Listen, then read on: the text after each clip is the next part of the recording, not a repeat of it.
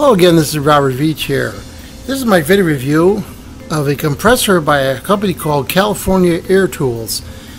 It's their ultra quiet air compressor series, and this is the 2.0-Gallon. To the right is that new compressor, to the left is a central pneumatic equivalent compressor that uses oil and normal pistons and so forth. So we're going to compare the sound difference, and we're going to first, I have a decibel meter, and we're going to measure what the compressor on the left produces. So I'll turn it on here.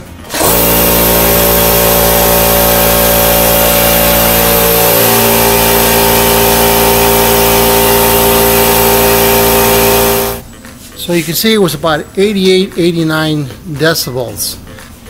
Now we're going to turn on the new California Air Tools compressor.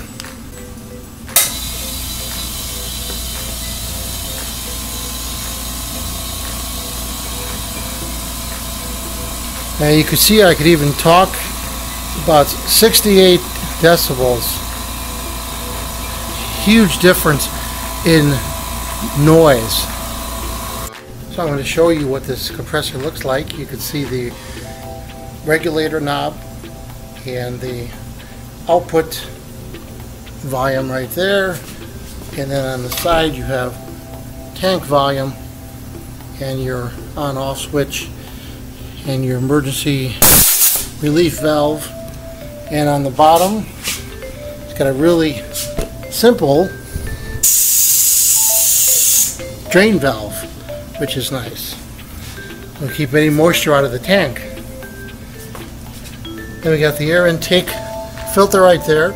It keeps it really quiet. You got your two oversized pistons on the top. There's a capacitor for the motor. There's your motor right there. And there's your flexible hose for the output pressure going to the tank. And again, this is an aluminum tank, which is really nice.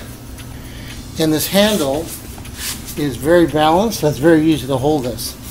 So what do I think about the California Air Tools Ultra Quiet Air Compressor Series? This is the 2.0-Gallon A for aluminum. I think this is a great value. Very nice compressor. I've used it for a couple days now. Very quiet. Doesn't leak. Seems to be solidly built. Just amazing how quiet it is. I'm using it in my basement, and I used to have my compressor all the way in my garage so that I wouldn't hear it. And now I can have it right by my work area. So I'm going to give this product a full 5-star rating on my channel. I hope this video review helped you with your buying decisions. Thanks for watching.